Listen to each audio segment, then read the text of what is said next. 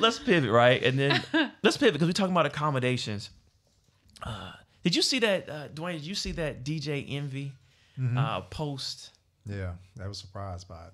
Yeah, when he talked about how many years was it? 10 years.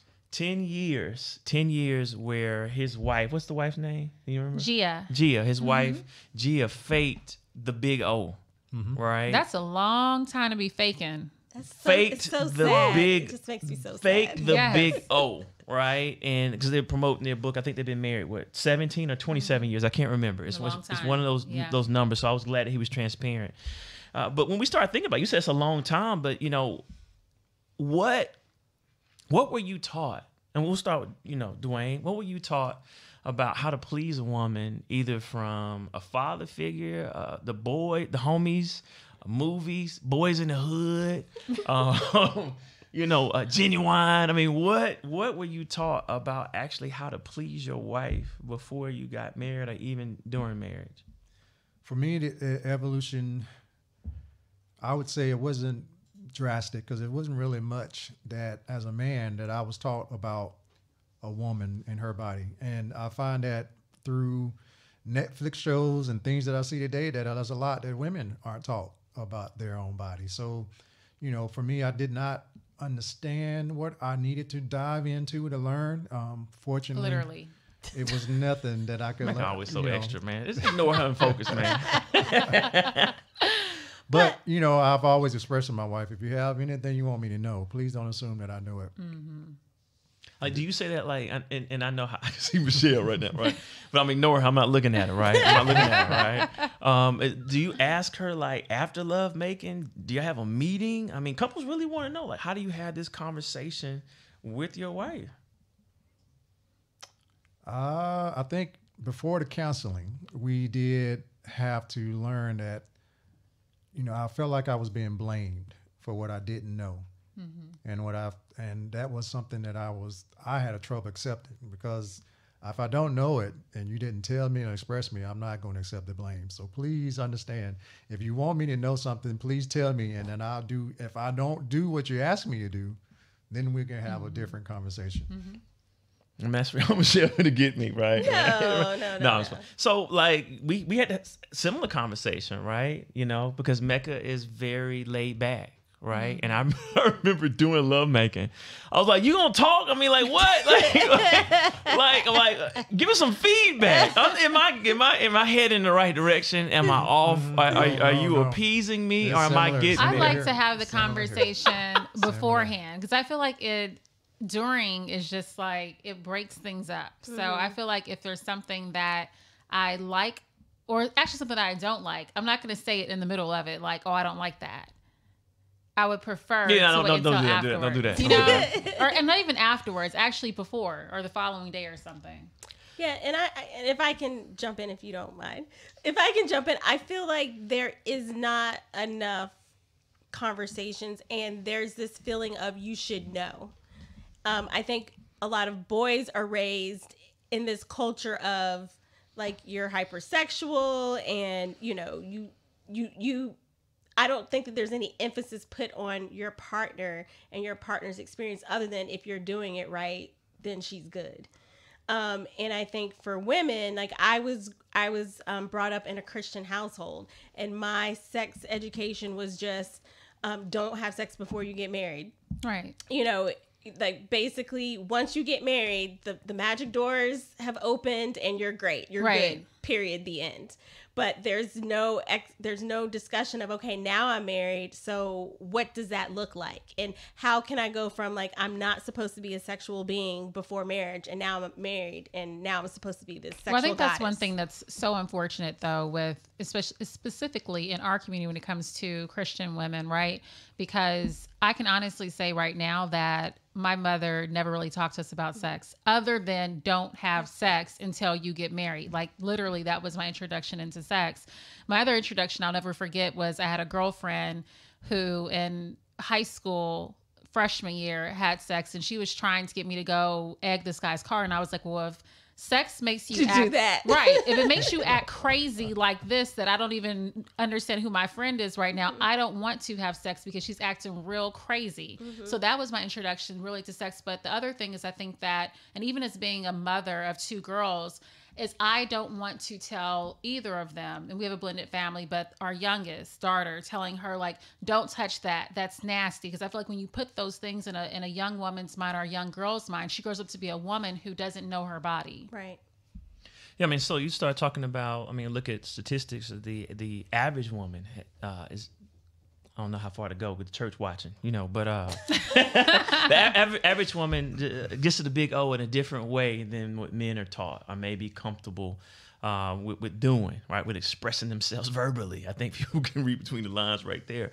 And so you have to have that conversation. But the line I want to give you is like on an 8, 9, or 10, where would you rate our love life? I mean, you have to stack it that way. And then you want to ask if they say an 8 or a 9, right? It might be a 3, but never say that, right? What could you do better? What would you like more of? Where would you like for me to focus? What can I do? And so couples that have those conversations actually have better love lives. The fact is, married couples have higher marital satisfaction when it comes to sex than single people. You would think it would be single people because of variety and all this kind of stuff. But because couples talk, they're actually able to love make in a way that actually meets their partner's needs. And I don't want to make it seem like Gia, specific to the book that they're coming out with, and the fact that she said she faked it for 10 years.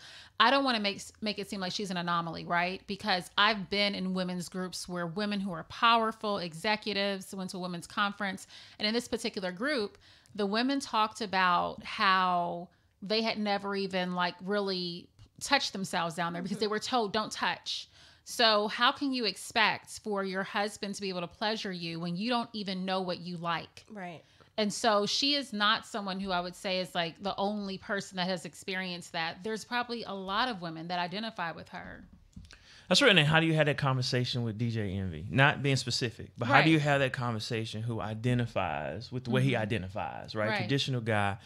That's not an easy conversation. That's not an easy conversation to have.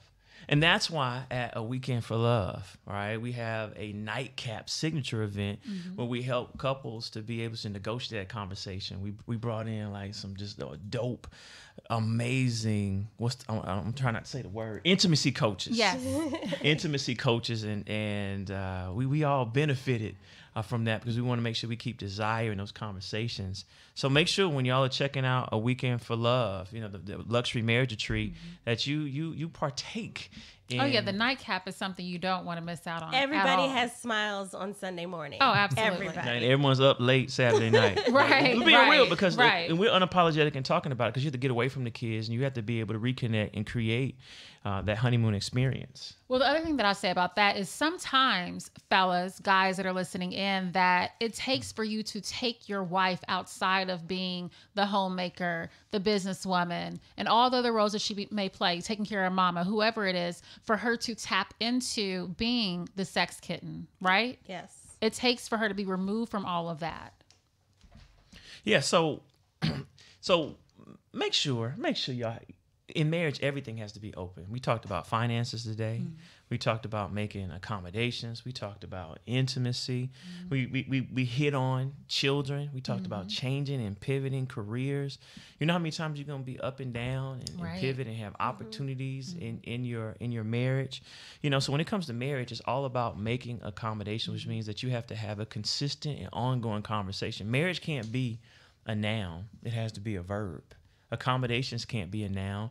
It has to be a verb because you have to move on the fly, not only for yourself, but make sure it's working for your spouse and your family. Yes. Pause. Do you want to rap? This is a long time. Or go to Will and Jada? Like, this is really good. So I'm saying, like, talk about the Will and Jada, and it can be chopped into the Okay. That's why I was doing like this. Should I X this out? Yeah, no, I think to her point, this is like a really long episode, and I think we just need to chop it up and get so the Will and benefit out Jada of it. close and then we're out. Yes. All right, Jeffrey, I'm ready to go back in. All right. 5, 4, 3, 2. All right, so I am reading Will Smith's book, Dwayne, I know we talked about. I think Michelle, you recommended it to Dwayne yesterday, and I remember in reading his book, he detailed. And I think you were telling me about it, Mac. He detailed the 40th birthday party with Jada. Yes. And he essentially threw his dream birthday party For her. So he had this huge elaborate birthday party, did a huge tribute to her grandmother, who she had a very close relationship with. Who was the artist that was there? Was it Mary J? It was someone. I want her for my birthday. Right. He flew in one of her favorite artists. Had like over 100 people there. It was all extravagant. Tribute to her grandmother, I think. Yeah, I said that. Tribute to the grandmother. But it was his birthday, truly, like how he wanted a birthday party, but for her. And she hated it. She hated the birthday party. And so that goes into also knowing your partner's love language and loving your partner the way that they like to be loved. You cannot love a person the way you like to be loved. You have to love them the way that they like to be loved. So let me color it a little bit, because I know people might say something about Jada, like how you don't like that, right? But Jada described herself as just more esoteric, more eccentric rather, right? Like she'd rather be on a private beach, living in the land with some crystals and doing some type of meditation, right? Some low key stuff that's Jada, right? Because she said that we'll watch Dallas. I know did you watch Dallas with J.R. Ewing? Yes, I grew up watching Dallas. What was the estate? What did they call it? Do you remember? Oh, no, I don't remember. Yeah, whatever the estate was, Will Smith said that he wanted that. I want that, right? I can't remember the name of it, but he wants that. And so they have this big estate, out in California, but that's not what Jada wanted. Jada did not want to live on an estate to the degree that they have, right? She wanted something more subtle that fits her personality. So when the birthday came, she felt like instead of having a birthday party that's catered to me, you had to do the Big Willie. You had to do Big Will style to show off everyone how you celebrate your wife versus standing down and finally celebrating me. So have y'all ever had a moment like that where y'all have had many moments? Because we are opposites, and when they say opposites attract, we have a common outlook in how we want life, but we are very opposite, different love languages. I remember our very first Christmas together. Again, he grew up not like in a traditional family unit. Christmas was not a big deal. In my family, it was a big deal.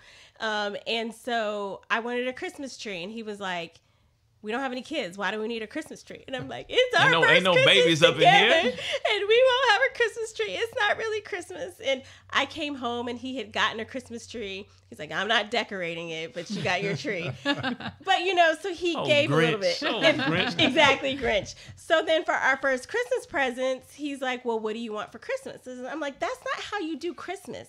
It's you know each other. Because you love me so much, you know the perfect gift. Back to, if you don't tell me. That is how he I is. don't know. There is not a man alive. I'm going to let you go, Michelle, but there's not a man alive that just laments having to surprise, especially you, Michelle. Right?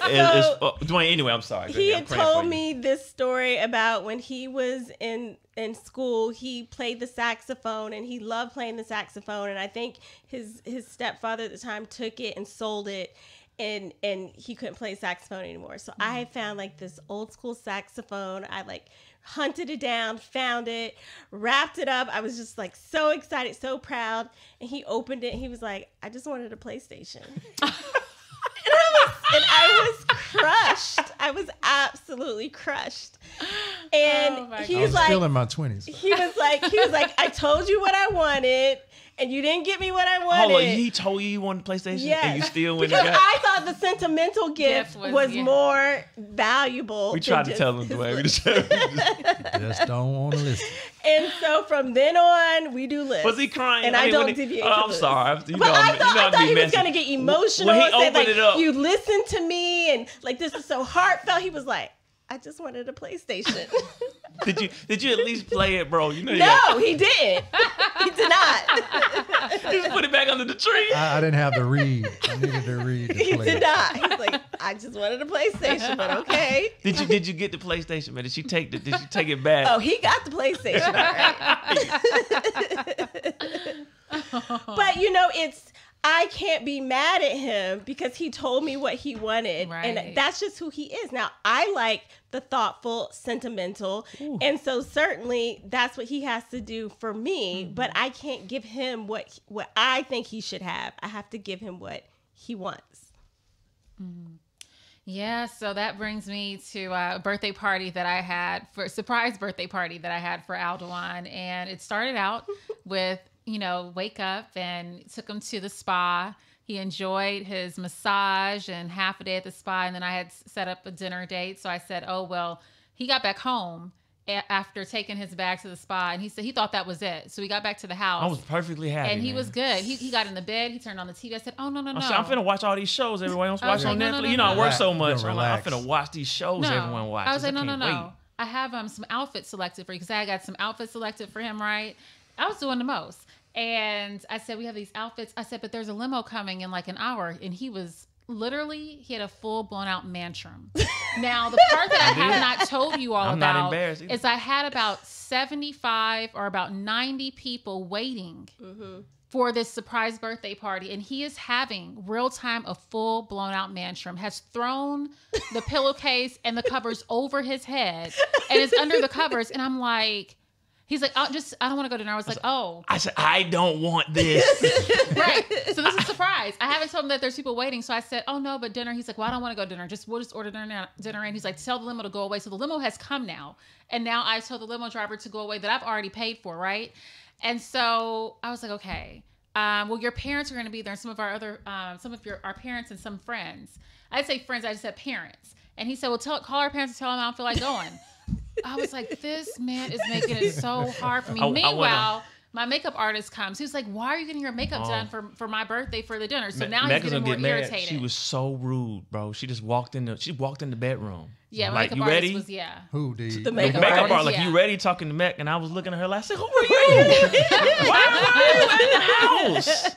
I was like, what's going on? In your bedroom. Wow. No, it was best. So finally, I told him he was like, what is going on? I said, look, there's several friends and family members that are waiting for us to arrive. So you have to get out the bed and go.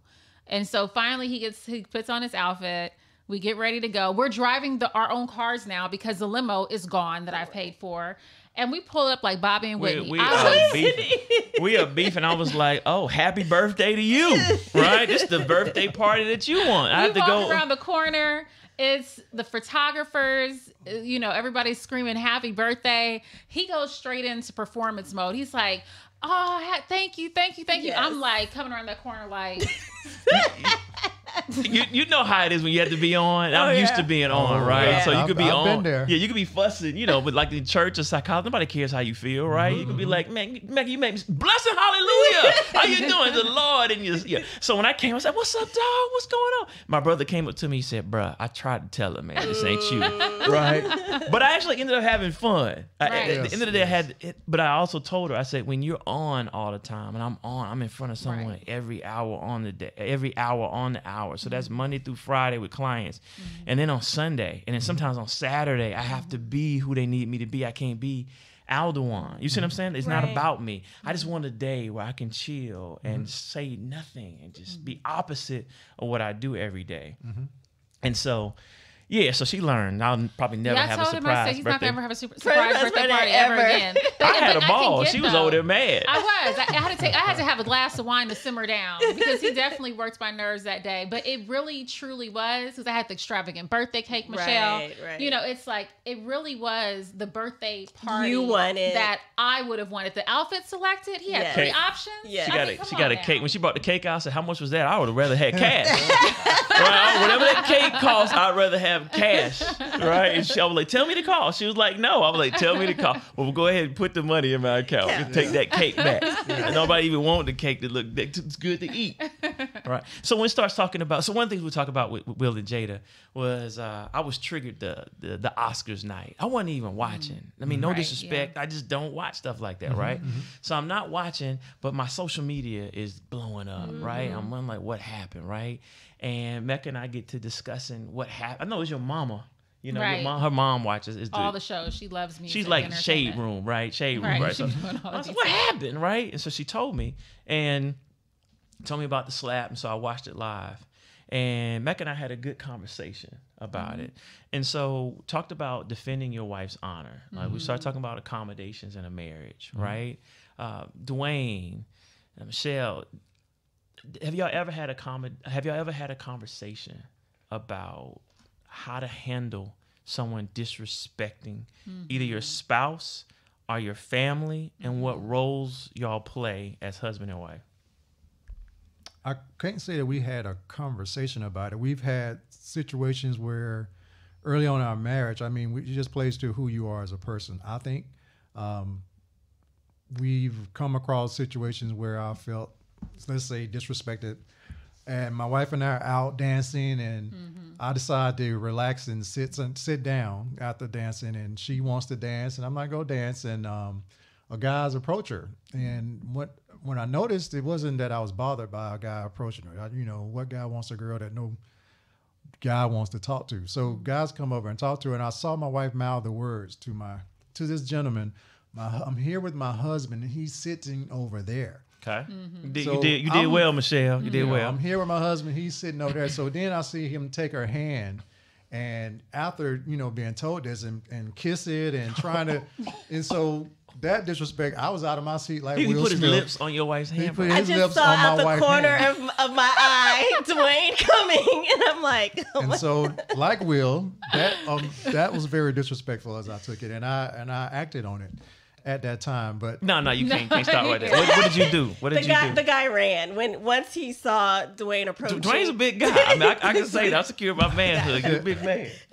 So it was simple. It didn't blow up into anything too big. But I also got mad at her because I felt, you let this man do this to you. You can't. Yes, but and that's a whole nother conversation. But as a female when you're in a situation with another male, like someone who's bigger than you, I'm not gonna start fighting another man. But also, I was trying to show him, like, I have my wedding ring on, and I did not know he was about to kiss my hand. I thought he was going to look to see that I had a wedding ring on. So, at that point, it was too late because Dwayne was approaching, and it was over. And I'm far removed from the club scene, so I know that there's a thing going out where guys are a lot more aggressive in the clubs. I've been hanging out with friends and brothers, and I've seen, certain types of club where guys will, literally hook a woman around the shoulder and pull her out to the floor and not be too polite in doing that. So I assume that's what he was doing. It felt weird, but this is in the early 2000s. Yeah, but did you like it though? Keep it real. Did you like that? Look at it. You see that? Did you like that? You like that? I don't know that I liked it. I'm glad that it did not result in any actual confrontation, but I think there's a piece of you that likes that your man's gonna defend your honor. And in a different scenario, because that was like, it's not like that's a regular occurrence. I can say that I definitely have in my professional life, as well as like friends and family, had issues where I was hurt. And it wasn't a matter of Dwayne defending my honor, but him being like my friend, saying, I got your back. I know that what do you need from me in this case for me to back you up, to, not make you feel like you're alone in this. And that to me is certainly what I would expect and what I appreciate about Dwayne, like knowing I got somebody who has my back.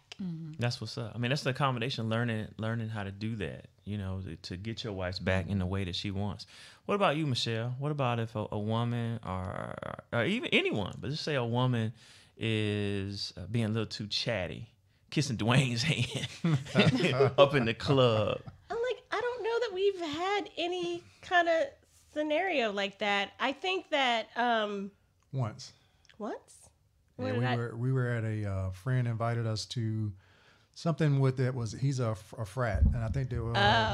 She didn't want to say because the woman probably no, dead. It's not that. I couldn't remember. I didn't know where he was going. 21 years is a long time, so there's a lot of stories. So I'm like, what had happened and where was that? But yeah. So it was. What is it called? It was an event. You could just say the ladies wear sundresses. Seersuckers. And seersuckers. Yeah. And, so it was something like that we were invited to, and somehow it was one of those times that we were in a fight about something. So I just walked. I went to go get something to eat or drink just needed a minute to myself. And while I'm waiting in line, a woman in front of me started a conversation, and we're talking. You look mad, bro. Well, we're talking frankly, and then, you know, I spin around and boom, my wife is like, right up in there like, oh, what we talking about up in here? Is this something I need? I'm like, oh, wait a minute, you know. But that's a different scenario because that's not me defending your honor. That's Well, you know, acting you made it. a You fool, let it be and I known. gotta You let know, her she know just- that she you're just not by let- I'm not here yourself. by myself. You see for the neck action. I can see that totally said, what going we down. talking about? Right, what's the We're talking conversation? about, you know, and she listens in, and luckily I haven't said anything or done anything wrong. Another instance was actually our first weekend for love. Hold and on. Did you like that? Did you like? I didn't. You didn't like it. I didn't. I want her to trust that I do the right thing. Okay. I didn't need to be checked. I felt like, boom, you know, I'm in your face right now. Let you know. Or let her know. I said, you don't have to worry. You know, I'm not going to do anything. And so another time that it occurred, she wasn't around, but I learned later that she was in the next room and could hear a conversation that I was having at a bar while I guess I thought I was by myself. And But there you was weren't really. there were two Get women your audio at the going. You bar never know. Right. who's listening, and these women are talking, and they carried on. I don't even remember the conversation, but you know, I didn't let it go too far. I just appreciate. They gave me this compliment. Oh, you look so nice, and you look so good. Thank you. I appreciate it. I'm going to go back to my room now. So I go back to my room, and then I find out later that she was just around the corner having her makeup done and heard everything that was done. So, you know, never worry about whether or not you're alone. Just be the same. What was your take? I mean, what's your wish for? Because we talked about it. Yeah, we did. What's your wish for how I would defend you if another man disrespected you? Oh, so I do want for you to protect me. I want to feel protected. You should be the one who checks him, not me. If it's another guy, as my husband, you should check him. Define check. Yeah. Stepping in between and letting him know, like, this is my wife.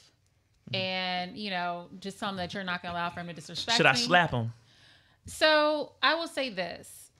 If I were, and I don't know what their relationship is, I don't know what the scenario that happened prior to before then, but if it was a situation where a guy was putting his hands on me or something, I would want you to knock him out, okay? If that's what you felt called to do.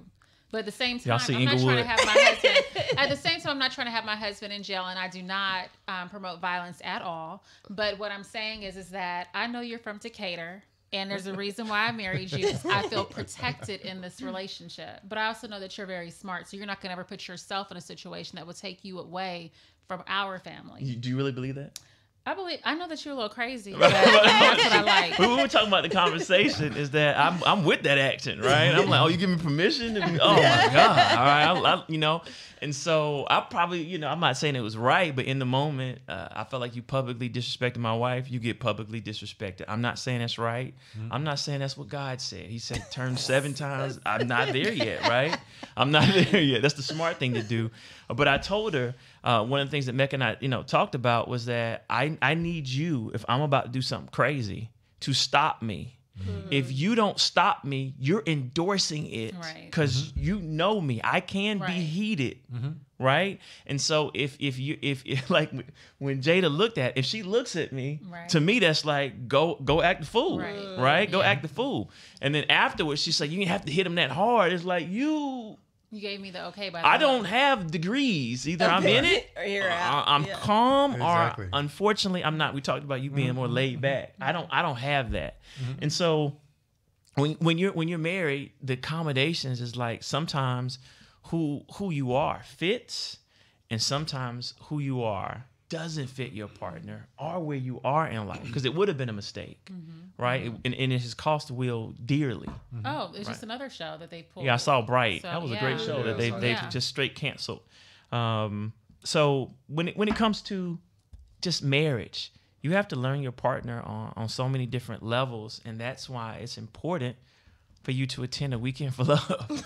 All right? Because no, seriously, you have to know your couple. You have to know your wife, your spouse, on so many different levels. Well, what's always surprising to me is that I've met so many couples over the years, especially the ones that I've seen that have struggled, where they never went to premarital counseling, right? So there's all these things that occur within the relationship, right? Maybe there's a family grandma that needs to move into the house. And the husband's like, I'm not trying to have grandma in the house, but grandma is the closest person to you. And so had that been a conversation in premarital counseling, which you have those real conversations, those real scenarios brought up, you would have addressed that before getting married to be on the same page. Right. And even if you have premarital counseling, like being in this long term, there are going to be issues that continually come up. Oh, absolutely. It's like the seasons of marriage is more like a roller coaster. It's not a straight line. And so there's also a feeling of like, oh, well, we were doing great for 10 years, 15 years. Now that something pops up and you feel as though it means that you're not supposed to be together or that you can't be together. But I would definitely encourage people that it's a marathon. It's not a sprint. And what I love about what we created, A Weekend for Love, is that we create an environment that no matter what season of life you're in your marriage, you have a place to come to connect with other couples that are going through it themselves, that you have resources to, give you the right communication skills, to light the fire if you need more tips and techniques. Right. We really try to create something that there's something for everyone, no matter where you are in your marriage. But you know what I like more than all of that, and those are all value adds for anyone that attends, but it's also about the community piece, because sometimes you can be married and taking the kids to practice, to soccer and volleyball and ballet and this and that, and you're doing marriage, right? But you're not doing the relationship right. And so you get to be in a community with other couples that have the same lifestyle as you, because there's some couples out there that don't have other married friends. They just don't have them in whatever city that they're in. So you get a chance to actually grow your marriage community with like-minded couples that are the same. They get exactly where you are. I remember our first retreat, there was an exercise, and maybe Alduan, you were leading it, and the exercise was to look into your partner's eyes. Like, just look into your partner's eyes. And in that moment, I realized I don't know the last time I looked into my husband's eyes, because just stopping and taking that moment. Because of work and kids and like just go. Yes, we're around each other. We sleep in the same bed, but just to stop the world and look into his eyes. And it's a weekend, but it's a weekend to pause everything else and just be present with each other in your marriage. Yeah, for the record, that was another doctor, but that's okay. All right, that's you okay. were the only doctor in our first retreat. No, I'm saying we bring in multiple experts to be able to help your marriage. And so when we start talking about A Weekend for Love, it's more than just a marriage retreat. It's about making sure that couples stay together. Because if we're talking about building our community, if you destroy the couple, you destroy the family. You destroy the family, you destroy the community. You destroy the community of families, you destroy the church, right? And so when we start keeping this based with God, we have to make sure that we are actively strengthening couples. I mean, you've heard us talk today about, and we could go on and on and on about the challenges, and so can you all, but it's all about making accommodations and asking your spouse, are they happy in multiple areas, and moving and having relationship. When we start talking about God, you can go to church and not feel it because you don't have relationship. It doesn't matter if you've been a believer for 40 years. So we have to make sure that you are in tune and understand, the soul of your spouse. So we hope that you all have enjoyed watching A Weekend for Love, and we outright want to invite you to meet us in person in Destin, Florida this year, September 30th, October 2nd, for the luxury marriage retreat, over the top, catered dates, wedding reception, brunch, jazz, vow renewal, nightcap, you name it. And we have been able to create it, and God put us together as a couple to have our superpowers to be able to cater to you. So on behalf of A Weekend for Love founders, I'm Alduan. I thank you for allowing us to pour into your marriage. And I am Mecca. Look forward to seeing you all there. You can register at aweekendforlove.com. Looking forward to seeing you all. I'm Michelle, and don't forget to follow us on Facebook, Instagram. You can also do our social text, where you get some special advice and tips that encourage you along the way. And that number is 770-637-5710. And I'm Dwayne, and again, we want to give thanks for everything that, we are able to do God's will. Pray to our Father that you will continue to watch over us and help us reach people that we can help grow their marriage and help them to stay together. Mm-hmm. All right, there it is. So, a weekend for love. We'll see you all there. See you soon. See you soon. That was a marriage blessing.